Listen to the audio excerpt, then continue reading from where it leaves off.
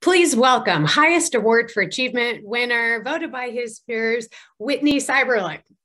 Whitney, tell us, what was the biggest benefit you got from your Dale Carnegie course? Thanks, Nikki. The biggest benefit that I got from taking the course, I think, was the human element of the folks that I'm working with. I think especially during pandemic, it's really easy to just see people as faces on a screen, and you forget that, if they ask you to do something hard, there's a motivation behind that. And these are people that are stressed and working towards their own goals. And so the course really helped me to kind of take a step back and say, what is motivating the person, especially if the conversation gets tough? Why is this person acting the way that they're acting?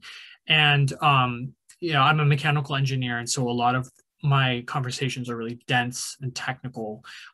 But when you put that human element back into it and think about what's motivating the people in those tough conversations, it makes it more enjoyable. And I think it's easier to navigate through those problems in a diplomatic way. I think my peers and my supervisors as well have recognized an improvement in the way that I navigate those situations.